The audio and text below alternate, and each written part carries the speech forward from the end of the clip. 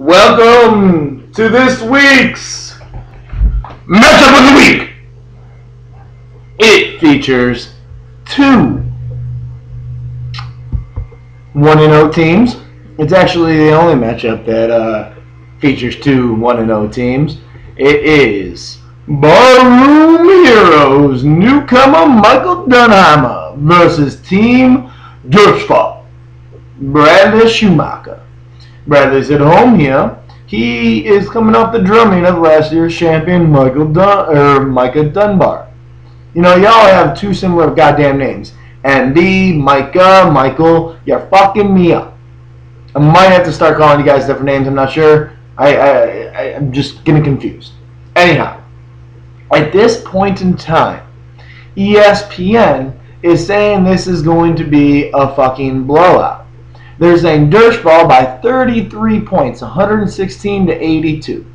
Now, remember how I said last week that ESPN likes to overdo the numbers in the first few weeks? It's still the case. No one got 130 or 120 or 136 last week. No one did. There's a lot lower. I was slated to have 136 after Ray Rice, and I got 85, for God's sakes. They like to do that because it makes it more exciting. You know, it's just like regular football. You guys all want to see like 30 to 80 scores because no one appreciates defense. And, of course, it's the way of fantasy football. No one wants defense because they want their teams to score. But it's the case. You guys aren't going to score 16 every single point or every single game. Hence, my team last week, I got touchdowns out of no one but Ray Rice. So, decent numbers, not helped at all because there was no touchdowns. So, whatever. Anyhow, digress. Let's go into their matchup. Barroom Heroes, 1-0. Team Durchfall, 1-0. Who's going to go to 2-0? I'll let you know. Either way, it's a really great start by someone who's 2-0. Quarterbacks, we have two of the premier quarterbacks, the ones that were going number 1 and number 2 in the draft. Still way too high to me to pick a quarterback in the first round. There's just a lot of quarterbacks out there that are going to get you solid points compared to how many running backs will always get you consistent points. But either way, Aaron Rodgers, Michael Vick. Vick scored 22 last week, 24 for Rodgers. The problem is Rodgers did it all throwing and looked amazing. I mean, he honestly looked unbelievably unstoppable. And here's the worst news. Aaron Rodgers is going against Carolina. 24 points this week? No. Give me 32 points for Aaron Rodgers this week. The only way he scores under that is if it's such a blowout, they start running the ball. Okay? That is the only way. On the other side, Michael Vick, 22 last week, but he didn't look amazing.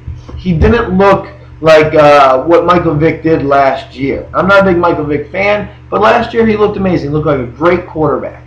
Not just a great runner, a great quarterback. Last week he didn't look like himself. A lot of key injuries on the Rams. He got rushed a lot, got hit a lot, which brings in the injuries for later on the season, which is going to really hurt Barroom Heroes because Sam Bradford's hurt right now too. But still, Philly, of course, going against Atlanta. Atlanta's got a way better defense than the Rams do, especially after injuries Rams accrued. I don't see Michael Vick getting 22 again. Give me 18 for Michael Vick. Still a good week. Just he's not going to have a blowout. Running backs, Forte, Javid Best, and Pierre Thomas for Durchfall. Felix Jones, Ryan Matthews, Marshall Lynch. Both of them, not that great.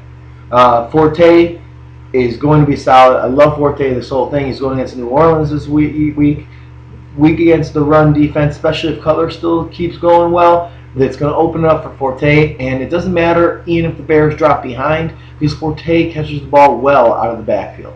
Look for 18 points from Matt Forte, another score. Javid Best, Decent last week, 11. If you get 1,100 at best the whole week or the whole year, you're going to be very, very happy with it. They're going against Kansas City, who gave up 41 points to Buffalo. That's got to be really, really make you very happy. The only bad thing is they throw a lot, and he's not completely part of that passing game. I still see him having a little bit better week than last week at 14. Pierre Thomas got 6 points last week. I think he's going to get the same amount this week against the Chicago defense. About 5 to 6 points for Pierre Thomas. On Barter Room Heroes, Felix Jones, Ryan Matthews, Marshawn Lynch. They're showing 7, 9, and 9 for them. Felix Jones going against the 49ers defense, very staunch against the run. I say it's about right for Felix Jones, maybe a little bit less. I think he's going to get 6 or 7 points. They'll get 12 or 13 if he gets that end zone. But without it, he's not getting over 70 yards. Ryan Matthews, 11 points last week. But what was the key point to take out of this? Tolbert got 3 touchdowns. It's going to happen all year long.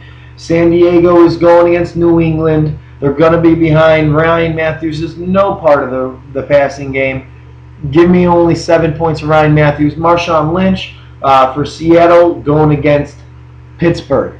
Pittsburgh, guys, yeah, they looked horrible last week, but they come back so fierce usually when they have bad games like that. Look for Marshawn Lynch to put a beating on your score. 9 points? No.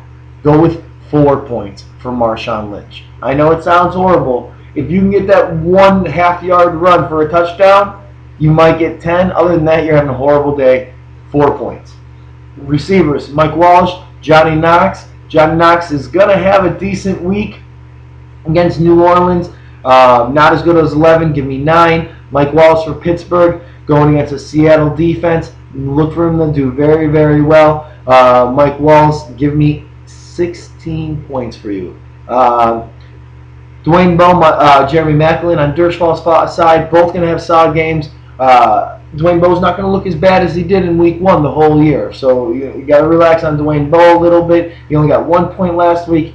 Look for him to bounce back a little bit. Give me 10 points with a score. Jeremy Maclin with Philly. He wasn't looked to as much. In Atlanta, they have a lot better coverage, a lot better corners, so you're going to see him go off of Deshaun Jackson a little bit on this one. I have to throw to his 2. Give me about 6 points for Maclin. Not a great day. Tight ends, Greg Olsen got 7 points. Surprise, surprise to me. Look for him to get even less against Green Bay. Give me 4 points for Greg Olsen. I agree with ESPN on this one. Dustin Keller.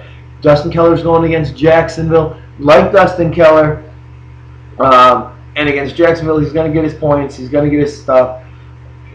A little bit. He got 12 last week. Don't think it's high. Don't think it's low is what ESPN's saying. Give me right in the middle. Give me 8 points for Dustin Keller. Bears defense looked great. Returned a touchdown. Got some turnovers. Can't count a touchdown every time, but you can't be hurt by 21 points. They're going to get it this year or this week? No, they're going against New Orleans. Give me 6 points for the Bears. They're still going to get a turnover or 2. Give me 6 points. Steelers defense, horrible last week, but they're going to bounce back. I think Dershfall's smart by taking out the Niners and put it in Steelers this week. I don't know if it's a smart play per se. With the 49ers going against Dallas, who are turnover happy, and the look of their special teams from last week, I might be leaning towards Frisco on this one. I do love the Steelers. I know who would pick the 49ers defense. Oh, he just likes the 49ers. It's true. I do love the 49ers, but you got to look at the offenses they're going against. Seattle is going to be very, very simple. They're going to turn it over. It's really looking for that defensive touchdown. I just see a mistake by Tony Romo happening before Pete Carroll allows Vincent Jackson to be open enough to make that mistake against Pittsburgh. I think they're both going to score well. Give me the Steelers at 9, and if you put the 49ers in, I think they're going to get 7 to 13 based on if they get that touchdown on defense. Either way, I think it's going to be a landslide victory by Dershfall, mainly because Barroom Heroes has a lot of hard matchups, and Dershfall has a very, very favorable schedule this week. Give me Dershfall with a repeat performance, 110 points. Barroom Heroes, I see you getting in the 70s. Give you 75 points. Sorry, guys, that's how it goes. Michael, prove me wrong again. Good luck.